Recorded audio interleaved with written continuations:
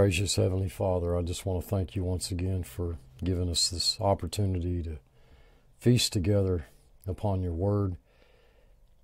I just ask that you would filter out all of that which is ignorant and foolish, but seal to our hearts that which is truth. For it's in Christ's name I pray. Amen. Hi, this is Steve again at blessedhopeforever.com. We're going to continue on in our study in Revelation. I want to put something up here on the screen that I thought that you might be interested in this. It's somewhat of a breakdown. It's my breakdown of the book of Revelation in three parts, three simple parts. I'll try to explain it. Here, what you're looking at is there's blue and red and purple. Those are the three sections or categories. 1 through 4 is one section. The red is another section. The purple is another section. What you'll notice in this is the tribulation period, that which is more strictly deals with the judgments of God, the wrath of God during the 70th week of Daniel. You'll find it in chapters 5 through 18.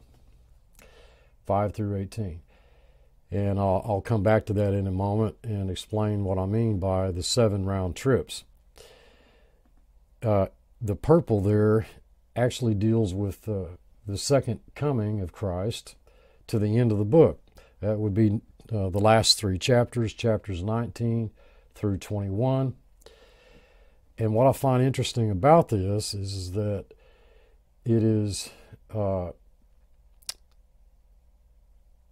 as I mentioned in a previous video, it's sort of like as we go through the book and we see how the scenery changes from, one moment we'll be in heaven, and the next will be on earth. It'll show something that's taking place on earth, and then it'll show something again that's taking place in heaven, and it goes back and forth like that. And what's interesting is that between chapters 5 and 18, it goes back and forth between heaven and earth. And it does that 7 times. I'm going to call that 7 round trips in John's vision. So I find that interesting, and of course that's that 7 round trips is, if you looked at that as a whole, that's 14, and the chapters 5 through 18 that would be 14 chapters, which is twice 7, which is actually, the rest of it, the blue and the purple, if you added up the chapters 1 through 4 and 19 through 21, you're looking at 7 chapters. 7 chapters, blue and purple. 14 in red, which is twice 7. I just found that interesting. I know it's probably a whole lot of useless information, but numbers-wise, it does seem to have some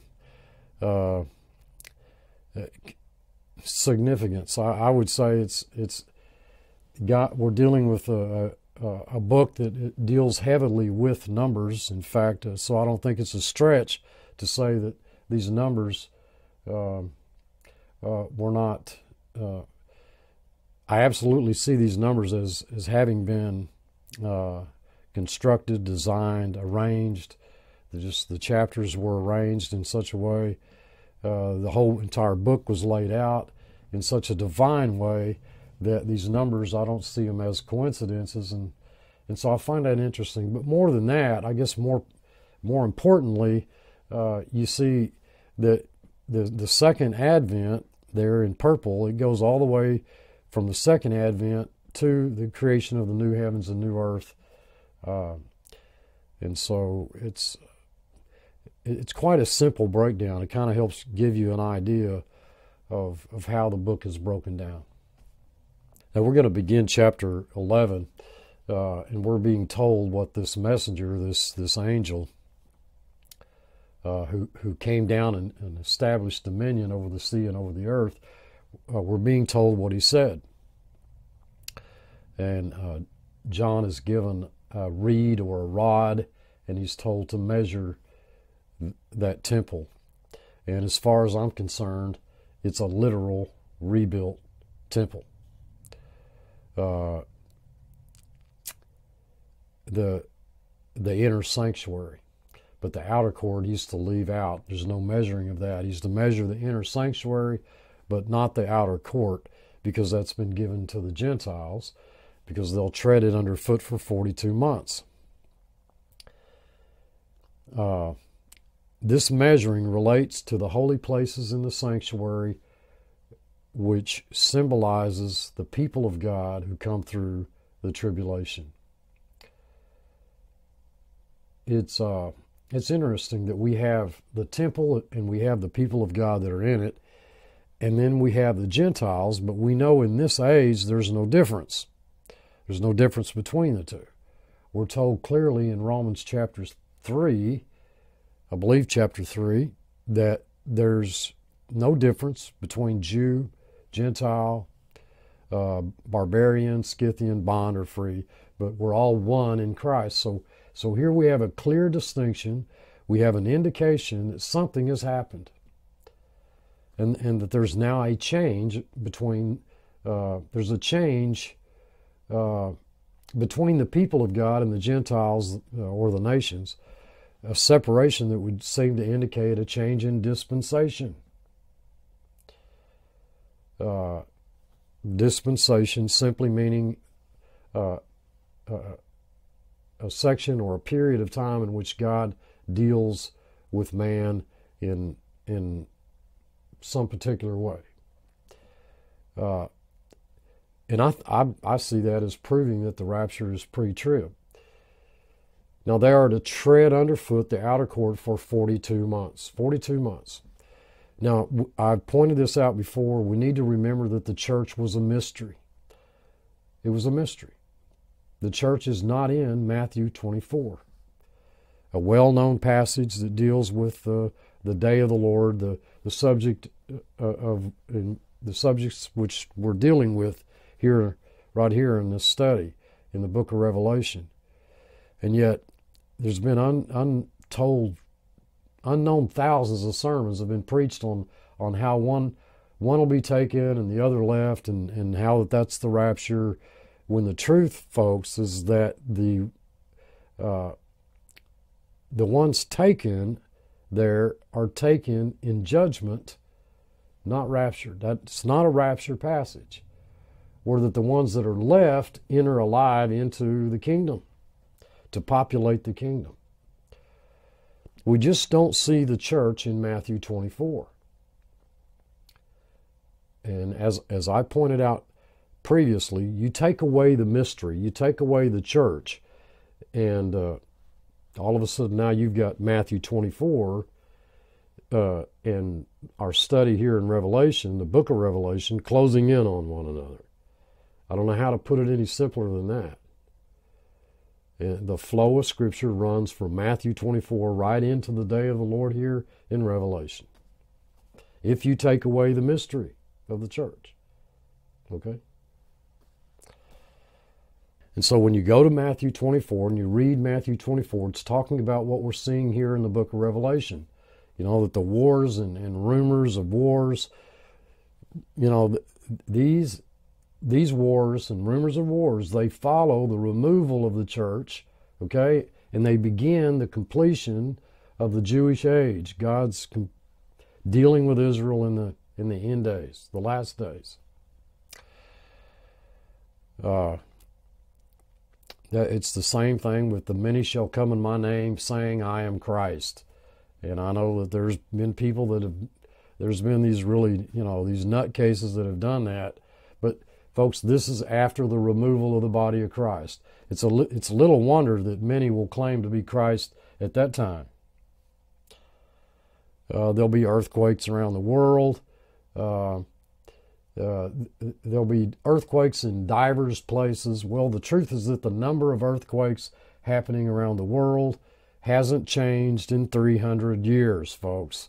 But prophetic teachers, they'll swear it's increased. Well, it hasn't. It hasn't. So we need to make that distinction. And we know Christ was cut off after 69 weeks, okay? Then followed by the mystery, the church age, followed by the 70th week of Daniel, where we read, "And the people of the prince that shall come shall destroy the city and the sanctuary." I believe that he's the beast that rises up out of the earth in chapter 13. Chapter 13, but we're not there yet. Scripture declares, contrary to popular opinion, that it is Christ who confirms his already... Please don't just write this off immediately. That's not what I've heard. That may be so, or that may not be so. It's not that the Antichrist doesn't enter into a covenant with, and I hate to just say it, in Israel in general, he does with the non-believing Jews, okay? But according to Daniel, it is Christ who confirms his already existing covenant with the many for 1 week. The many. That is, the believing Jews. The remnant, his people. He confirms that covenant. It's not a new covenant. He confirms the already existing covenant with his people for 1 week. That is the 7-year period. A literal last week of roughly 7 years. And in the midst of that week, he, our Lord, who confirmed that covenant with his people, the believing Jews at that time, will cause the sacrifice. Our Lord will cause the sacrifice to cease because, why? It's an abomination to him. Since his son was the final sacrifice. Okay? While at the same time, non-believing Israel enters into a covenant of death and hell. I didn't make up those words. You'll read that in Daniel. With the Antichrist. And I explained all this in a video several years ago. So there has to be a temple. There has to be an altar, or this couldn't happen. It is certainly not referring to the temple being destroyed in 70 AD. These prophetic scriptures, folks, they look ahead, not backwards in time. You know, how can I make the 70th week 70 years? How can I do that? How can I make it cover the time after the crucifixion of Christ until AD 70? You know, which is a whale of a lot more than 7 years. Plus the fact that there's no covenant. I can't make it do that. So the Antichrist is going to make his own agreement with the non-believing Jews at this time. Just like there are believing and non-believing Gentiles in our age, okay? There are believing and non-believing Jews in Israel today.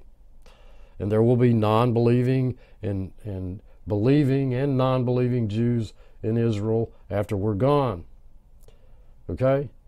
There's always been that division. That there's always been believers and non-believers.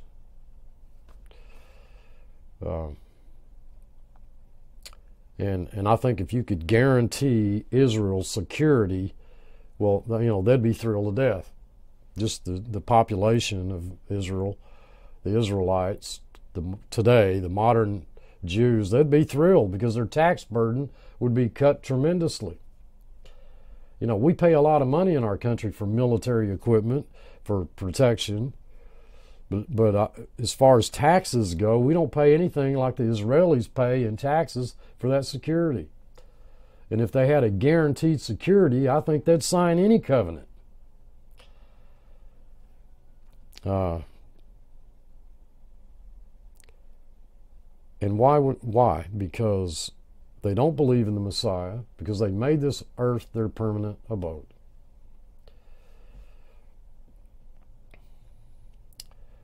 We read in Ezekiel chapter 39, let's go up against the city with no fortification.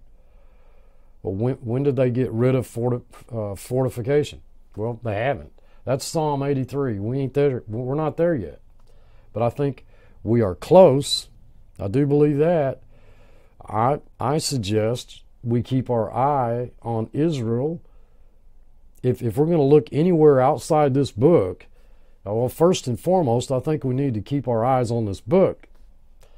But if you want to take a break and you want to look around you, if you're going to look around you at all,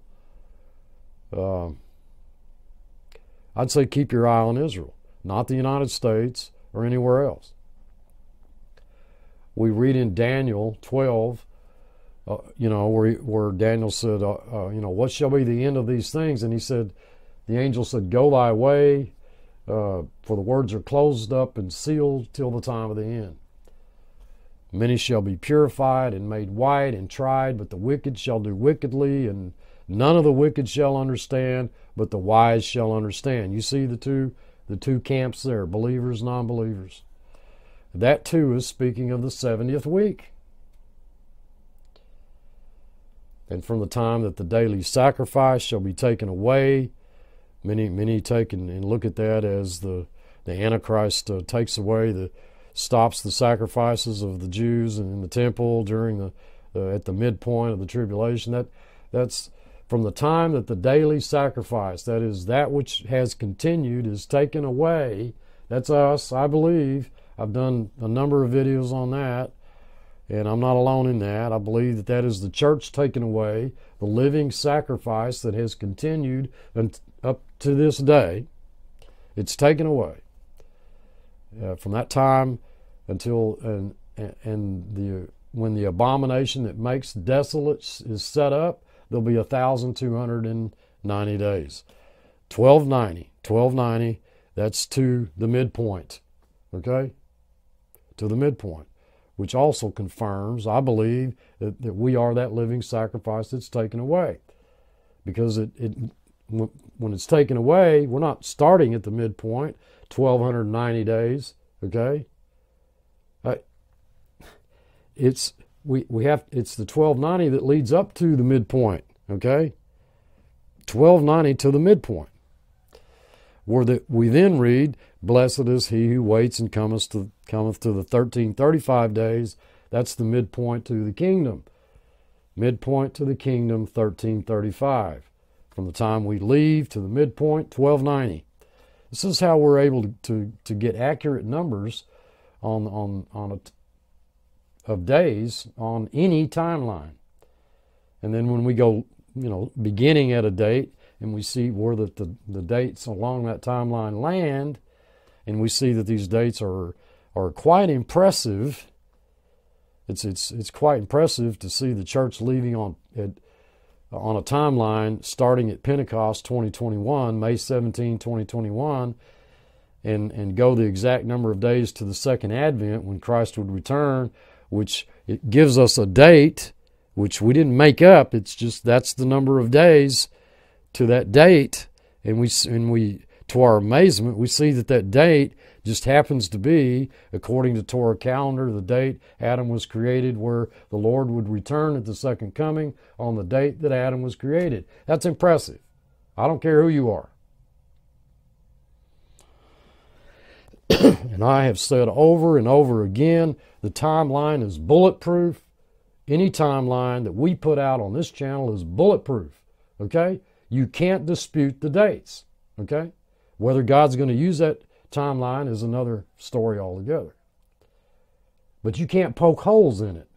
I'm not going to put up a timeline, any timeline, I never have, that anyone could poke a hole in and say, you're wrong about those numbers. You're wrong about those dates. Okay? I'm not going to do that. I've never done that. I'll be very dogmatic and insistent about the timeline, any timeline that we put up, as being accurate, because too much time has been devoted to making sure that it's accurate. Okay? You're dealing with numbers, math that doesn't lie, and you're dealing with dates, many times related to historic events, which is based on history, which is fact, which is not a lie. Okay? Now that's all I'm going to say about that. So, continuing on here in looking at chapter 11. Israel today, folks, is a country that's dominated by Gentile powers. Okay, and it's threatened by the the powers of Ishmael. If you know your Bible, you know that to be fact. That's the powers that threaten Israel, not Obama or the Pope or the UN or the World Health Organization or any other such nonsense, but the seed of Ishmael, the Arab nations. Folks, even in your lifetime, history itself has pointed this out to you, okay? Yet Christians still dream up all kinds of faces for Israel's number one enemy. It's not hard to figure out who Israel's number one enemy is, besides Satan. These are powers that are dominated by Christianity's counterfeit, okay? You know, also amazing how that Israel understands the identity of this threat when so many Western Bible prophecy scholars, so-called Bible prophecy teachers, do not. 42 months or 1,260 days, which can only make sense when it's, because he gave it to us in months and days, when it's counted as each month being 30 days. Not the Western calendar, which, where, we can't decide whether a month ought to be 28 days, 30 days, or 31 days. 1,260 days, 42 months, roughly 3.5 years. You see that over and over and over again all through the Bible. It's repeated. So I don't think it's symbolic. Now that puts me in the 70th week of Daniel. The question before us here is, are these 42 months that we're reading about here the beginning of the 70th week of Daniel, or are they the last half? The 70th week of Daniel ends at the end of the 70th week. And that's why I've tried to point out the church as an interruption in that, or a parenthesis, but not a consummation of it. So this is half of that last final week, the 70th week of Daniel. The question is it the first half or the second? In the 10th chapter, we were introduced to some of the things that happened in the first half. Now we see the temple measured. And that 42 months has ran, so we are at the middle of the week. That's the way I see it. And I will give authority or power to my 2 witnesses, that they shall prophesy 1,260 days clothed in sackcloth. Same with wearing the same thing as John the Baptist. That's during the same 42 months that the Gentiles tread down the outer court. I think we're in the first half of the tribulation period. You don't have to agree with that, but that's how I'm looking at that. These are described as 2 olive trees and lampstands which stand before the God of the earth. Even though they're not named here, if you read all the commentaries, if you digest all the literature, there are 2 basic candidates, primary candidates, Enoch and Elijah, or Moses and Elijah. Whoever they are, they're killed. When their ministry is complete, they're killed. But wouldn't they have once died already? I thought it was appointed unto man once to die, and then the judgment. Isn't that what it says in Hebrews? Well, I think in Hebrews, when it says it's appointed unto men once to die, that's spiritual death, our death in Adam. So people may die physically twice. I think that Lazarus did that. People get mad at me when I say that. I don't think God gave Lazarus a glorified body. I think he probably died again. It is appointed unto men once to die, but I believe that's a spiritual death. The word man is anthropos, which is used for mankind in general, the whole of mankind, the human race. Keep in mind, Satan was out there looking for Moses' body. I think it was because, and this is just my personal opinion, I think it was because he figured that if he could find it, it might interfere with God's plan for Moses to be one of the two witnesses. You don't have to agree with that. I'd caution you about agreeing with me on anything, but I'm going to tell you what I think. That's all I can do. Doesn't make me right. No man has a handle on the truth. Okay? Y'all need to study this book for yourself to see if these things be so. Draw your own conclusions. I hope in some way I can help. Okay? But don't just believe something just because Steve believes it. That's dangerous. I think it's Moses and Elijah. And I think they've been there a long time. The perfect tense says, they are standing before the God of the earth. Well, how long have they been standing? Well, the perfect tense, for you Greek students out there, that says they've been standing a long time. And when they finish their testimony, they're slain. Which is why the perfect tense is used as an argument to say it's got to be Moses and Elijah. They've been there a long time. We see them on the Mount of Transfiguration. So it isn't that these two just, popped onto the scene out of nowhere. They've been standing before the God of the earth a long time. And, and many of you know where I stand on the issue of time versus eternity, in which there is no, time doesn't exist. That eternity is not just an extension of time, but an entirely different dimension. But that's another subject. Don't even want to begin to go down that road here in this video. Folks, they've been standing for a long time, is what the text says. And they are light bearers. That's, they're not of course, they're not the light itself. Christ is the light of the world. But these are light bearers. Okay? In a period of a time of darkness, they're bringing light. So they stand there. They're even now they are standing before God. They've been placed there by God. Now we've got a grammatical problem. If any man will hurt them, if any man will hurt them, if any man desires to hurt them, okay, is what the text is saying. Fire proceeds out of their mouth and devours their enemies. And if you consider this when you take into account this is a first-class condition in the Greek, what that says, folks, is it says that if you decide you're going to kill them or hurt them, you're going to die. That's what the text is saying. You haven't even done anything yet. You haven't even tried to hurt them. You're just thinking about it. Okay? You just made a decision. You made the decision that you're going to hurt them, and bang, you get burned up. Okay? That's what the text says. If any man will hurt them, he must in this manner, what manner? By fire, be killed. You don't even want to think about, you don't even want to think evil about these guys. Okay? These are powerful guys. They seem to even know what you've decided to do.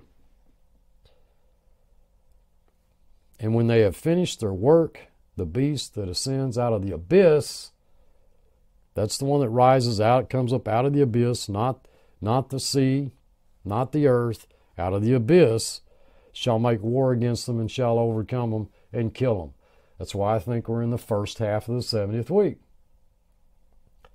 In chapter 13, we'll see two other beasts. We'll see one rising up out of the sea, the other coming up out of the earth. That's distinct from the beast that ascends out of the abyss and kills the two witnesses, which I believe is Satan. It's got to be Satan. The word abyss, you look at that in the dictionary, the Greek dictionary, it describes a place. It's the place of the dead and evil spirits. We see in chapter 20, if we go ahead to Revelation, we look in chapter 20, we'll see that this same one is thrown back into the abyss for 1,000 years. Okay? It's where Satan's bound for 1,000 years. The abyss. So I believe Satan is the one that kills these two witnesses.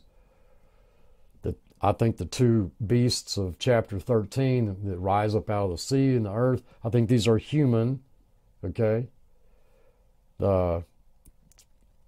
Either individuals or systems. So God allows Satan to do what no man was able to do, which is kill the two witnesses. And that shouldn't come as any shock to any of it. Satan is a murderer. He's a liar, a thief. He's a lot of things, but he's a murderer. He murdered Abel through Cain. God allowed Satan to instigate the crucifixion of Christ, even though it was preordained, decreed by God before the foundation of the world. It's always been about thwarting God's plans and purposes.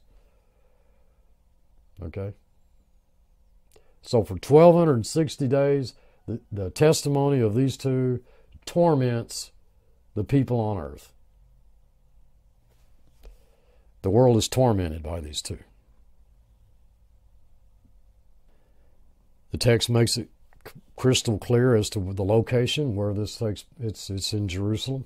It's not in Washington, D.C. or Moscow or Paris or London. It's in Jerusalem, and he kills them. Now, how he does it, how Satan does it, I don't know. But the text makes it clear the beast rising up out of the abyss kills them.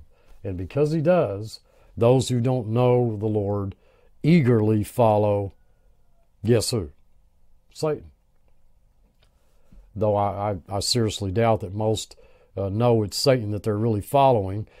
The text, our Bibles folks say that God sends upon them strong delusion that they might believe a lie. If you look at that in the original text, it's that they might believe what is false. Okay?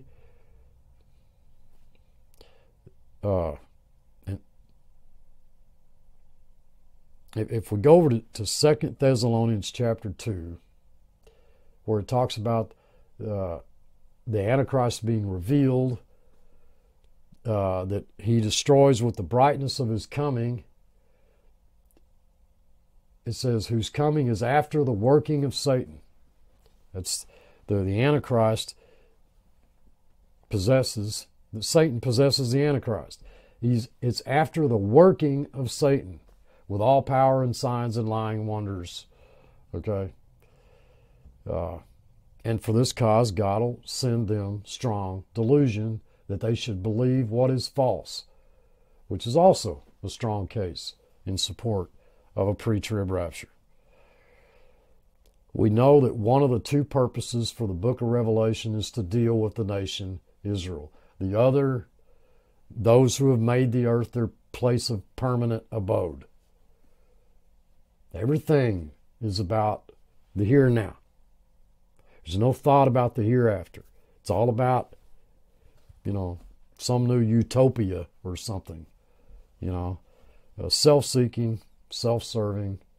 They've made the earth their permanent abode, which is why I think, I find it odd that any Christian would want to take and focus on things below, not on things above. But that's another subject too.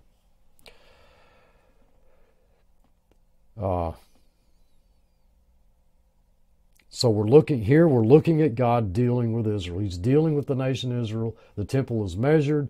We see the two witnesses, a rebuilt temple, the two lampstands, even now standing before the God of the earth, perfect tense. They've been standing there a long time. I don't believe that they would feel like that it's been a long time to them, but as far as time, our being in time, from our perspective, it's been a long time. We read in Deuteronomy, it's that the Lord is going to send a prophet like unto Moses, and the normal approach to that verse is that's Christ, and that's probably right.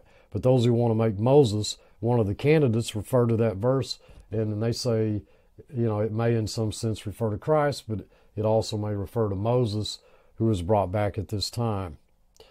Then, of course, you have in Malachi, Elijah, who is going to come just before the great and terrible day of the Lord. Before the day of the Lord. Now, I've wondered a lot about that. It's to read that he's going to appear before the great and terrible day of the Lord would lead you to automatically just assume, well, he's going to, what the text must be saying is that he must be going to appear before, while we're still here, before the day of the Lord, before the tribulation period. I don't think that's the case. I don't think that's what that's saying. It's either talking about the great tribulation, the second half, he appears before then, or he appears within this 30-day interlude between the rapture and the beginning of Daniel's 70th week, which I've pointed out in past videos.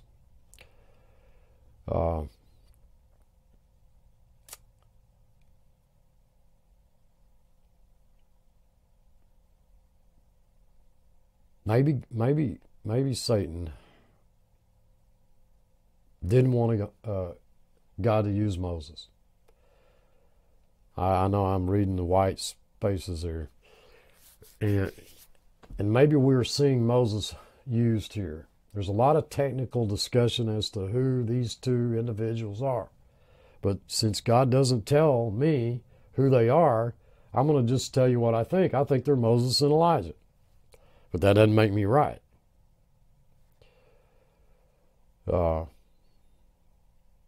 They prophesy for a set period of time, clothed in sackcloth, then they die. Their bodies lie dead in the street for 3.5 days. Then they rise to life. They're caught up to heaven, and the world is terrified. The whole world saw them lie in the street. And my grandpappy would have said, well, how in the world did the whole world see that? Well, we know how they do that, satellite TV. I can just hear Fox News telling, people what these two witnesses said.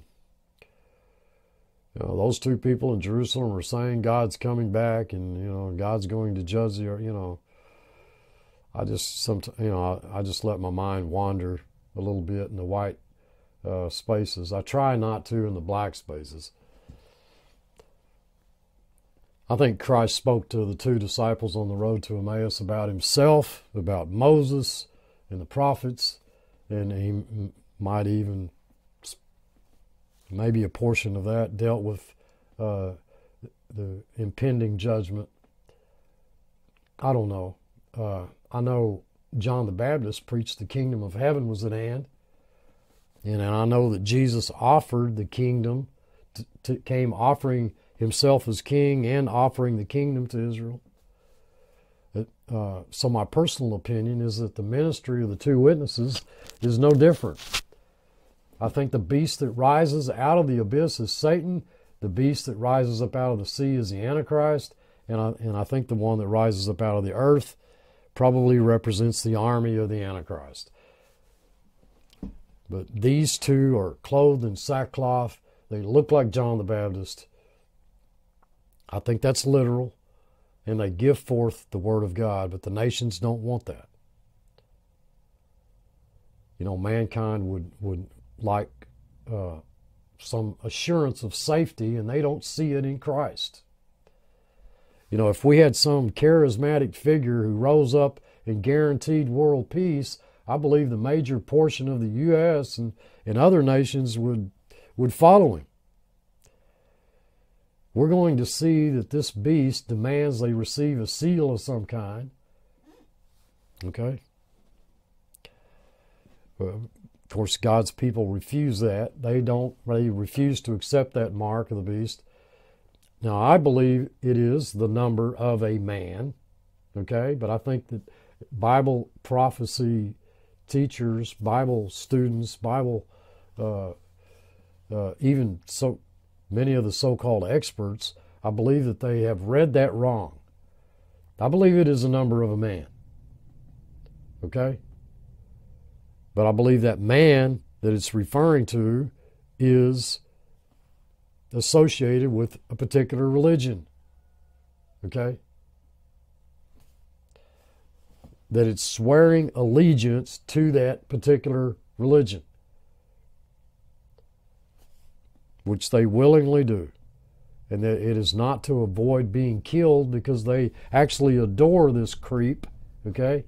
They worship the beast. And yet those who refuse to worship him are killed. Fire proceeds out of the mouth of these two witnesses. Now you can say that's the words they speak. They're speaking fire, and somehow those words kill them. Seriously? Now you can do that if you want. I think it's fire. It doesn't amaze me that God could have fire come out of their mouth. And the text is clear. If someone just desires to hurt them, fire proceeds out of their mouth and devours them. You know, it's not that they're punished by some kind of rhetoric. You know, I don't.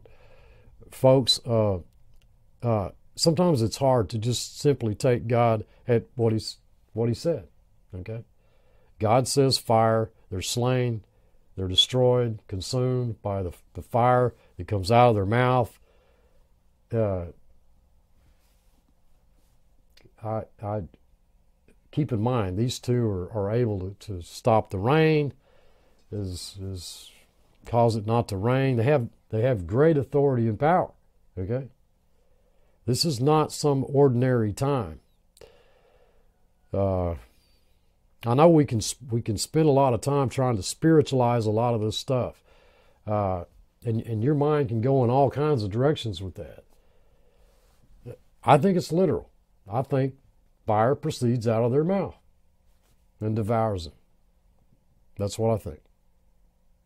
They have power to shut heaven where that it doesn't rain in the days of their prophecy. Elijah had that power, so there are those that say this must be Elijah. They have the authority to shut heaven so it doesn't rain for that 3.5 years. They have that authority. Now, there's no indication that they use it in the text. Okay? This is, you know, I'm just wanting you folks to be careful here. Okay? There's nothing in the text says that they actually do this. You need to, this is why we need to slow down. Okay? There's no indication in the text that they actually use it. The text won't allow us to say for sure that they use it, but they have the power to do so. And we find that when they're killed, the whole world rejoices. It seems more likely that the joy of seeing them dead is because of their prophecies dealing with God's judgment. They also have the authority to turn water to blood. Moses had that authority. So that might be another evidence that this is Moses. Why blood? I mean, why so much blood? Well, you could simply say that the tribulation period is a really bad period and a lot of people are going to die. That means there's going to be a whole lot of blood, and that's all that means, okay? But why is God showing the earth so much blood? And I've suggested it's because they regarded the blood of the covenant as unholy, as we read in Hebrews. Same with the bitter, wormwood, poisonous, toxic water. They refused the water of life. So you can spiritualize this to some extent. But I don't see, even if the fire coming out of their mouth was rhetoric or judgment or just even the word of God, I don't see how that would consume their adversaries. I just don't see how that. I think we can only go push that symbolism so far.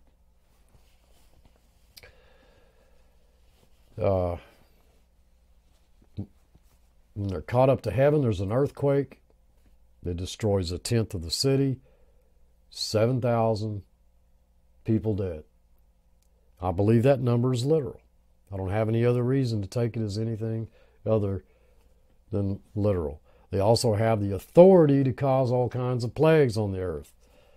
Okay, and no, we're not there yet. I don't think. This might be, Corona might be, something that's sort of a precursor to, to this, but we're not there yet.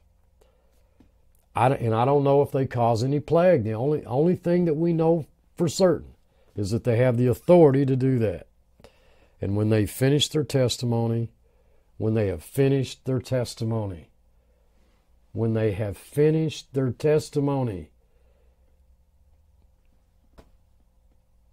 and I could preach an entire sermon on that. Until you have finished your testimony, you can't be killed. You can't be harmed. God has laid out your life. When they have finished their testimony, until then, nobody could kill them. They were invincible. And if they even thought about hurting them, they were destroyed. But when they finished their testimony, Satan, by whatever means, overcomes them and kills them, doing God a service when he does.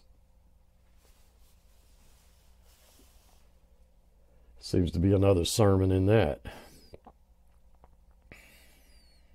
Their dead bodies lying in the street of the city of Jerusalem, Sodom and Egypt, where our Lord was crucified, so we know that to be Jerusalem.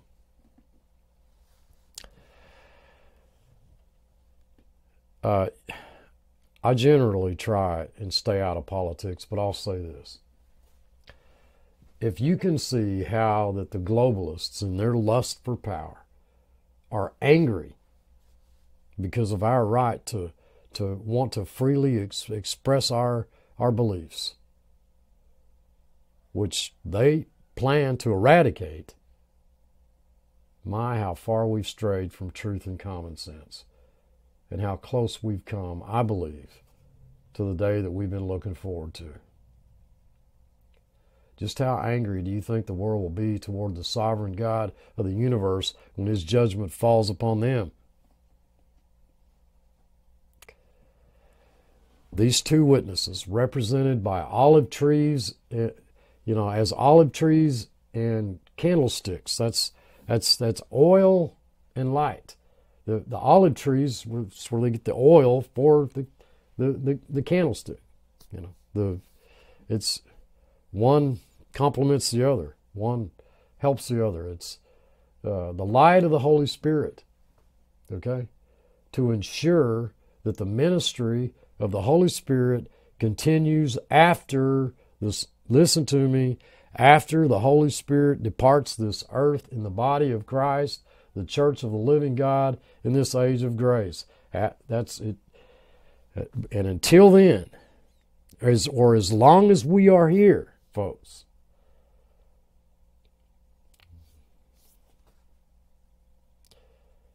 none of this can kick in.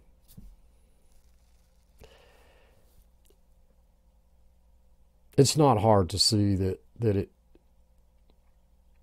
it will be most likely our being taken out that ushers all of this in. Look, I love you all. I truly do.